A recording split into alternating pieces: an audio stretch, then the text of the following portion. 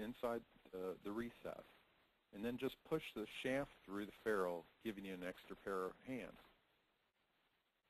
If you use epoxy to help lubricate the ferrule and get some between it and the shaft, then occasionally you'll need to clean it out or drill out the hardened epoxy from your tool rather than have to make a brand new one. The only ferrules that you won't use this type of tool on are either the reducer ferrules or the specialty OEM replacement adapters. In one case, you might damage the ferrule, and in the other case, the ferrule might not fit the hole. So that wraps it up. Now let's turn this back over to Rob. Okay, great job, Jeff. And be on the lookout for an email with a link to a recording of this webinar, complete with Jeff's vocal presentations and slides. And if folks have questions, you can start typing those into the question box.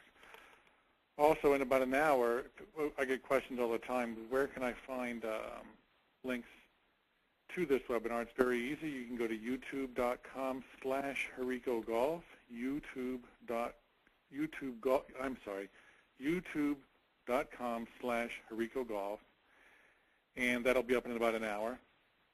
It's divided up into 3 or 4 different sections, and it will also be on our blog at blog.hirikogolf.com. That's blog.hirikogolf.com. Okay, so we got a question here from John. Is there a specific reason why ferrules are an interference fit? Is there any reason why one should not simply enlarge the ID to an easier fit with a tool like a Dremel and use epoxy as one does when fixing the shaft of the head? Just the extra time, I think. If you use something like a Dremel, because the speed is pretty fast, the ferrules are plastic and it's easy to take out too much material, and you may find that you get an unsightly gap versus it's just easier to drive them on, I think. Okay, great. Any other questions out there?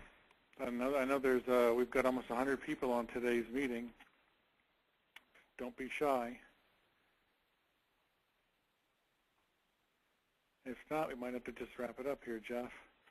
Okay. Did you have any last words? No, that was pretty much it today. Okay.